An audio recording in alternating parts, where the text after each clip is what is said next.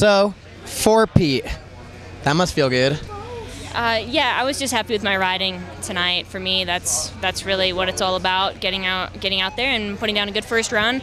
That was good enough for the win, and then really just getting to try and push myself. X Games is a great place to do that. Last trick was at Cab 10, right? Yes. I was trying to Cab 10 second run, and I didn't quite have it fully rotated all the way, and my third run, I left just a hair early, so I thought I'd go Cab 9, but I couldn't hang on to it. So, now that you're going in with this momentum, you had the momentum from the Grand Prix, now you're going in the momentum with X Games.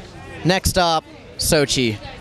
Yeah, you know, one of my big goals between last Olympics and this Olympics was to figure out how to get 2 10s in my run, so I made a big step towards that tonight, and I'm hoping that Sochi will go in a way where I get to give this another try.